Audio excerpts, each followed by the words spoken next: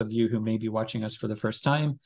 the idea behind the Lifeboat Academy, as Jen said, is to create a model of resilience and regeneration at the person, place, and community level. We want to test out and prove some ideas that are going to help increase our resilience overall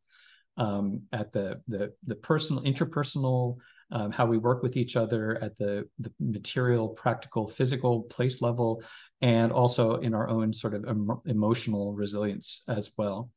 And we think of a lifeboat as nothing more than a network of people that you can rely on when the going gets rough,